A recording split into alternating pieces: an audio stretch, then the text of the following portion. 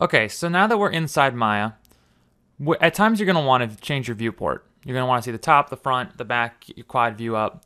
So one of the fastest ways to be able to get to see just the quad view layout for your viewports is to very quickly tap the space bar very fast. Just one quick tap, don't hold it. When we do that, it will produce our 4 quad views.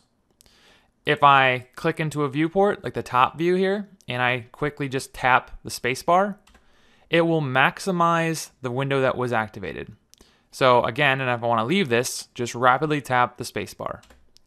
So the reason why we don't hold the space bar in is because if I have my perspective view here selected, I'll tap quickly.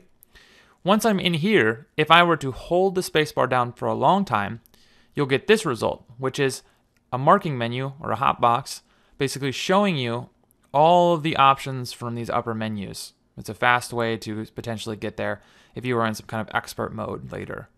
So we don't want to do that. We just want to quickly tap it. Okay. Now on the side here, we also have different options for layouts. This one there's buttons here to change me from single to quad. And if I have it selected, it'll just take me to perspective though. That's the difference. This is a defined layout.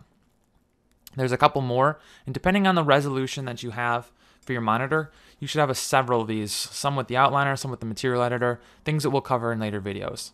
But for now, that is one of the fastest ways to switch your viewports inside of Maya.